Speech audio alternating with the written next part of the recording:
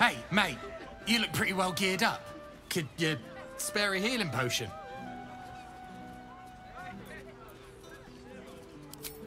No, but I expect to be. Once Helbert Hume's thugs catch up with me. So rich they piss in golden pots. Or at least that's what Henrietta tells me. She's Hulbert's daughter. We was engaged, secretly, but now it seems she's set to marry Dirk Rillin. I tried to see Hen, but Papa had other ideas. If I kick up a fuss, it might blow back on Hen. She's got troubles enough. Dirk Rillin is a major arsehole.